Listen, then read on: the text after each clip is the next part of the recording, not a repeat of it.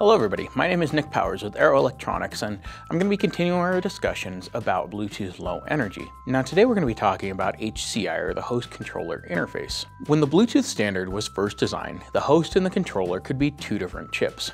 The HCI stands for Host Controller Interface, and it was designed to be the interface between the host and the controller.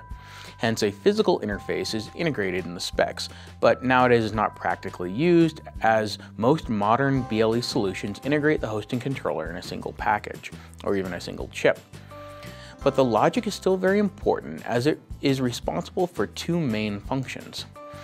It sends commands to the controller and receives events back, as well as it sends and receives data from a peer device. To perform these tasks, the HCI has three fundamental concepts.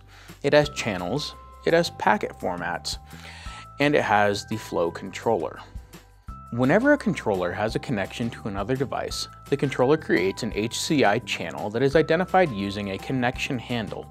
This connection handle is used to identify all data sent or received from a peer device and exchanges between the controller and the host. Packet formats are defined for commands, events, and data.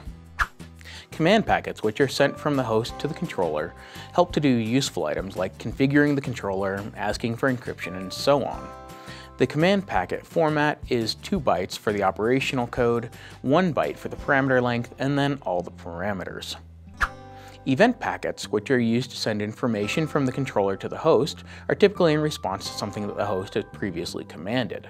The command event packet has 1 byte for the event code, 1 byte for parameter length, and then all of the parameters.